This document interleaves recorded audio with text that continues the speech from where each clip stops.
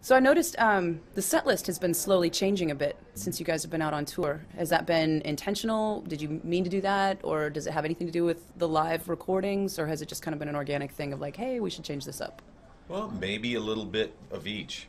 For sure, we want to swap it up just for us, to keep us on our toes, keep us excited, especially if we're going till summer 2010, something like that. You know, it's nice to throw in a new song, kind of whatever you're feeling, or you know,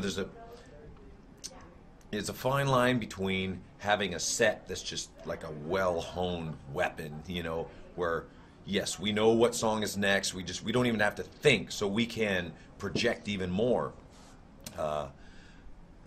There's a fine line between that and having just songs thrown into a hat and pulled out, and we'll do them however order it comes out. You have to have it somewhat thought out, especially with pyro that's going on. I was going to say there's kind of a whole group of people relying on that set list, right? Well, there's production stuff, so you don't want to get caught with the you know, production running the show. You want to be able to still have the freedom of songs wherever you want to put them. So we have a few slots in there that we can rotate songs in and out of, and keep it exciting for us, especially if there happens to be, you know, a two in a row somewhere in the city. So anything for the Bay Area date? Because it's a big hometown show. Everybody's excited to see you guys. I know you guys are excited to be here. No doubt. There's no doubt about that. You know, we've been traveling around. We've basically been rehearsing for this show. All the other, I'm kidding. No, Hear that, rest of the world? Your practice. Yeah, we're pretty much in shape.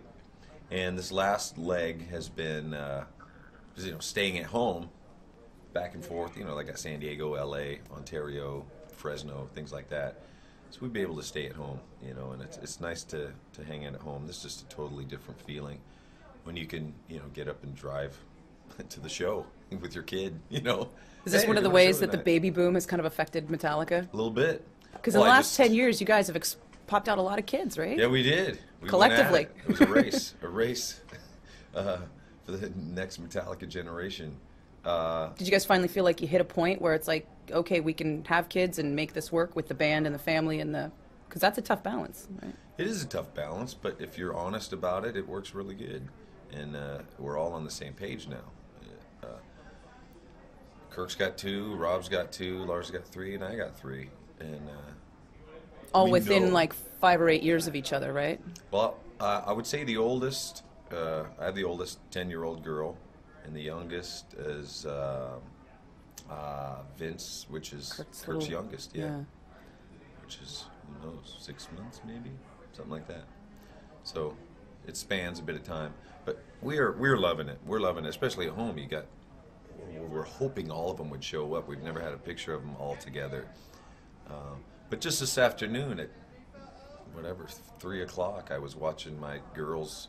They were in a Nutcracker play back over where we live. So you feel like you get to be a regular dad and then go play a big rock show? Yeah. I go see their show, they go see mine, you know? Who's got the bigger crowd? We're still winning on that. Okay. For now. Let's hope that stays. Not that the Nutcracker isn't great, but yeah, I think so. So I was kind of curious, the Saint Anger thing, in watching the movie, you guys had the therapist as part of the band and did the big tour, and I think public opinion about your guys' therapist was a little on the low side. And then it dawned on me, and I thought, this time around, you guys are doing like the 2 weeks on, 2 weeks off, or 1 week on, the balance of home. And I thought, did somebody somewhere go, hey, that's actually probably going to save us more money than paying the therapist to come on tour with us, and it's better for us? You know. Because he's not still part of your guys' life, right?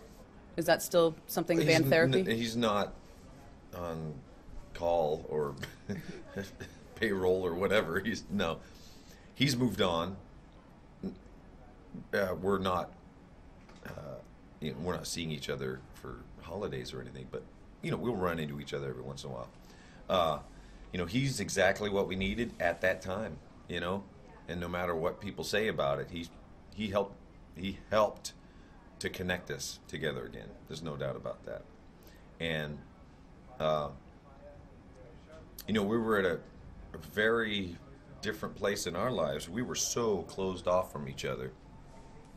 And it took, you know, we're all about extremes, really. It took someone as extreme as him to bring us into the middle, you know. We had to find out where the middle was. Sitting down before we rehearse, you know, discussing how our day's going and working out issues and this and that. And, you know, it's a marriage, or worse even. You got 3 guys you're married to, and trying to keep, you know, yourself open enough, but still protect, you know. We didn't feel very safe with each other. There was still a lot of, you know, weapons that could come out whenever, you know, that were sharp and pointed and knew where each other's buttons were. But he certainly helped us get to another point. And the point before the movie was one extreme, and during the movie was another extreme. So where we are now is balanced in the middle somewhere. You know, without all that work, we wouldn't have got this great record, I don't think, at all.